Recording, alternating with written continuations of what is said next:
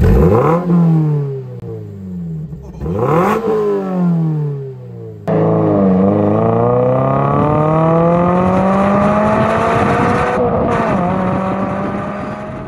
is up, guys? Dakota here, and welcome back to the Driven Mad channel. As you guys can tell, we are in Austin, my cousin.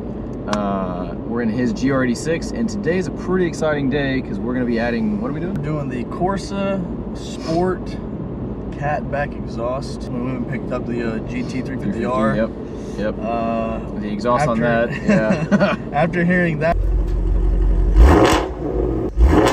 I was like, dude, I've got to do something to my car because it is still fun, but it's just not as rewarding to drive unless I can hear the engine and the exhaust in the back. So we're going to go through kind of the process of installing it. We're obviously going to show you guys some before and after sound clips, and as well as the actual process of installing it. So yeah, right now we're going to get everything kind of set up, you know, get the jacks ready so we can lift it up and actually get underneath the car, and we'll see you guys once we start taking this thing apart. All right, guys, so we've got the car and the jack underneath it. We're about to start raising it up and then put the jack stands on the side. We currently have some homemade like wooden ramps that we drove the front up onto just to help get it a little bit higher off the ground. The jack spot for this is actually on the diff. There's a spot in the owner's manual that shows you that, which seems a little odd, but that's what they say. So we're gonna get it raised up. Once we get it high enough, we're gonna slide the jack stands in on the side, which is also not in the owner's manual, which is weird. So we're gonna slide those in, then we'll actually get to work on the fun part, the exhaust. Yeah, you just bang it up, it doesn't matter. Nice.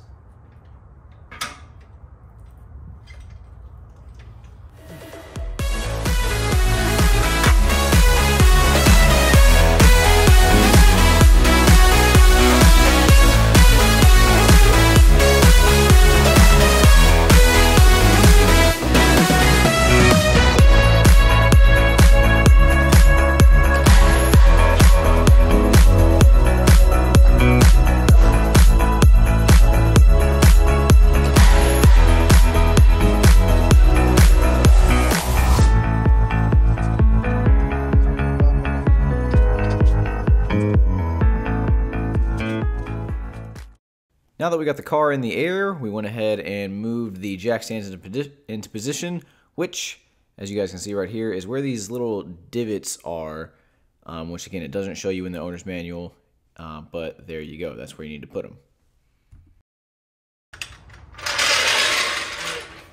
All right, now that the car is on the jack stands, we're gonna go ahead and grab the exhaust and get to work.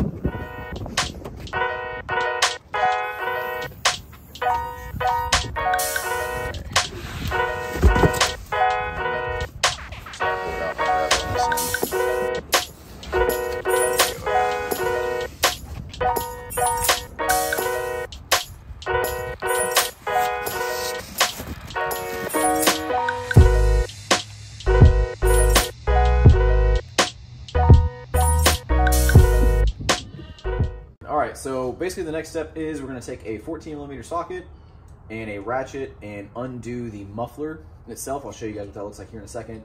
Then we're going to undo the muffler from the exhaust hangers, and then we'll be able to work our way towards the front and get the rest of the exhaust taken care of. So we'll go ahead and get started. Let's do it. All right, guys, so it turns out we can't really get under there with a ratchet, so we're going to use a wrench. Yeah, I forgot the word. We're going to use the wrench, get under there, and then you know, hopefully we can speed this process up. So we actually had to use a cheater bar just to get them loose because the bolts were on there pretty tight. So just broke out a little cheater bar, got it loose, and then we were able to actually use the ratchet and the wrench.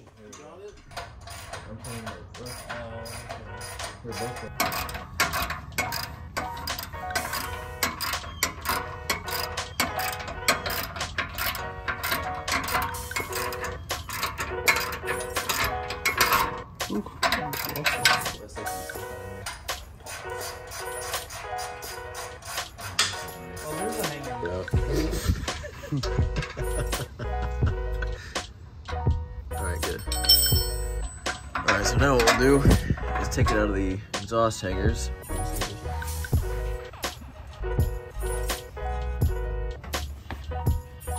Dude, did you get yours out already? I tried. It's so difficult.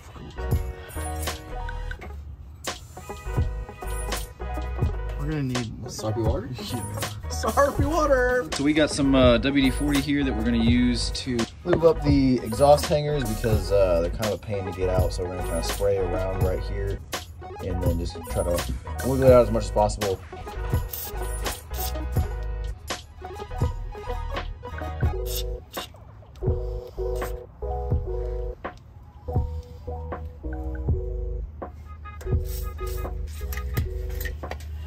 Alright guys, so we got the exhaust off, and or at least this part of the exhaust with the muffler.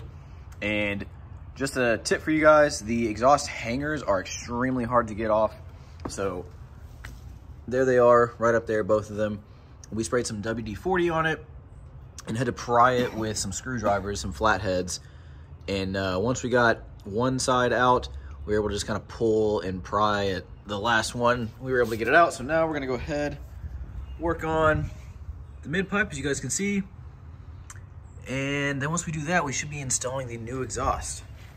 All right guys, so here you gotta undo the spring. So Austin's holding the wrench while I'm ratcheting this. So, and then there's also an exhaust hanger on this guy. So once we get that done, then we should be good to go to install the rest of the system. Just got this piece off, this mid pipe. It also had a hanger, which was not quite as much of a pain as the muffler, but still, and we had to disconnect it there. That was up towards the front of the car, and now here is the new system that we just kind of slightly pieced together. It's like a two-piece mid pipe. So these are technically two separate pieces. It mounts up here. You're gonna put a C-clamp there, and then this part, so you guys can see, this piece is a lot smaller than that, so it's less restrictive, or it should be less restrictive. That's the goal. And here's the muffler. The muffler itself is also smaller. Yeah, the muffler itself is also smaller. So here, side by old, side. new, old muffler, new muffler. So we're getting close. The car now has nothing from basically the catalytic converters back, hence the cat back. So we're gonna get to work on installing this piece first, and then back, then the mufflers, and then last but not least, the tips. All right guys, so in the exhaust kit, they actually give you a little gasket that goes on the end of the new one to kind of help be more like the factory one. And they give you these bolts right here, which you use instead of using these bolts, the factory ones with the spring. So we're gonna go ahead and try to get that mid pipe installed. And then what we'll probably do is just catch up with you guys when we do the muffler, and then we'll come back with a cold start. So on the factory exhaust system, there's this little guy, which in the instructions, they actually don't tell you to take off, but you have to in order for it to line up with the gasket underneath the car. So when you're working on it, make sure to take this piece off of once you remove this mid piece here, take this off. It just pops on. It doesn't, as you guys can see, there's no threads. It doesn't twist off. It just kind of pulls off a little bit. But the instructions don't tell you that, and they also don't tell you a couple other things. So instructions, not super clear, but we're making our way through it.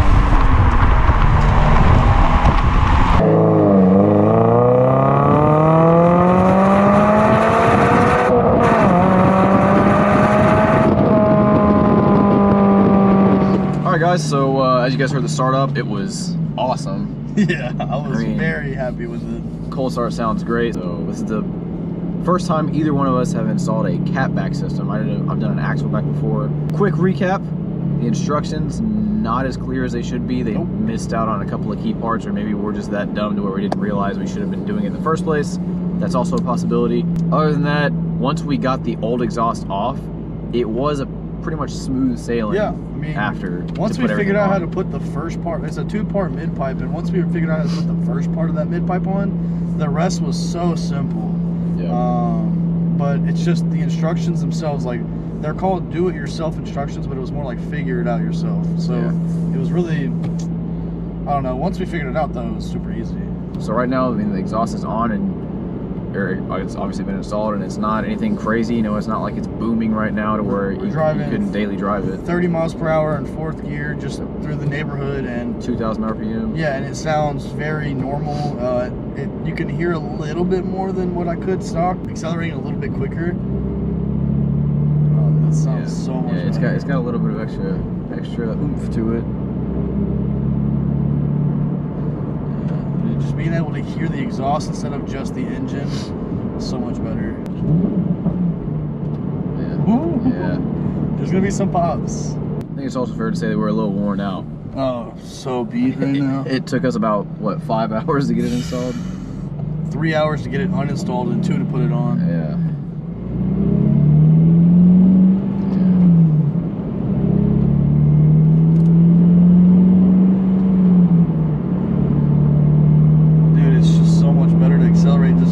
Slightly more than normal. Yeah. And it just sounds so much better, man. I'm so happy. Not really sure if you can see me. Hold on. There we go. All right, so we've got the box back here that we're gonna take back. As you guys can see, it's taking up most of the space. So anyways, guys, I hope you enjoyed the video. If you have any questions, please feel free to leave a comment down below, because I'm sure we missed some stuff. And I can hear him driving off now. So anyways, guys, I hope you enjoyed the video. I hope you found it helpful. Or at least, you know, enjoyed hearing his car kind of go through the revs. If you did, make sure to give it a like and subscribe. And if you do subscribe, click that bell notification so you get notified for more videos. And I'll see you guys in the next one, because I am tired. Take care.